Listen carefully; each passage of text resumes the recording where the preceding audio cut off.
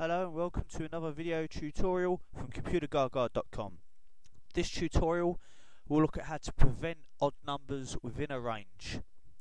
So what I have here on the sheet at the moment is I have column A, where for whatever reason I would like to prevent the entry of some odd numbers.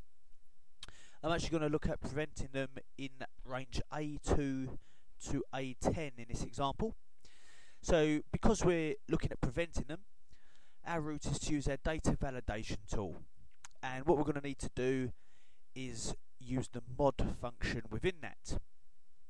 So the mod function, just to kind of be clear on that, is a function that, as it mentioned on the screen at the moment, will return a remainder after a number is divided by a divisor. So our plan is to divide the number that is in the cell that we are checking by 2 to see if there is a remainder or not.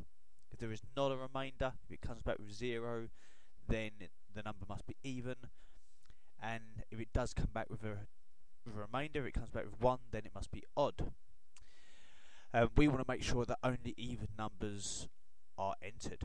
If I just put an opening bracket on that function, I can see that it's going to ask for 2 kind of mandatory bits of information, which we can probably expect. It's going to ask us for the number and then what the divisor is. So for example, where we're going to be saying A2, the very first cell to check, and then the divisor will be 2. So if I just escape that, I will select the range in question, A2 to A10, or whatever it may be for yourself. And we'll go for the data tab and data validation button. From here, we're in our settings tab. From this drop down list for any value, we'll select custom. Because I'm going to be writing a formula in here, I'll have to go to rid of custom here. So that I get this formula box, we're going to type equals mod opening bracket. I'm going to ask it to check $A2. So I want it to check cell A2, which is the first cell of my range. Please use the first cell of your range.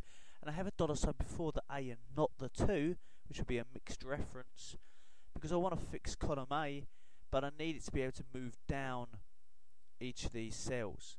To be honest, I've only selected column A, so the dollar sign before the A is irrelevant, to be fair, but it's in there now. And the most important thing is that number 2 is not fixed. That is the important thing of that, so that it will move down and look at every cell. So although it says A2, we can kind of think of that as every cell. Comma 2. The second bit of information mod wanted was what was the divisor.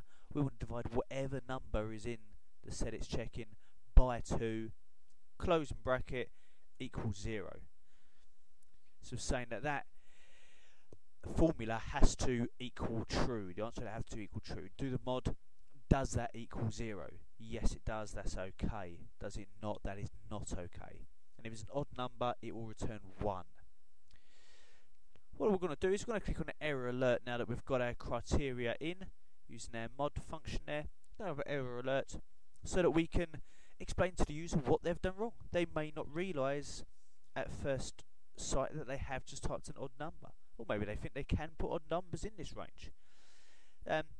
So I'm just going to type a title that is an odd number,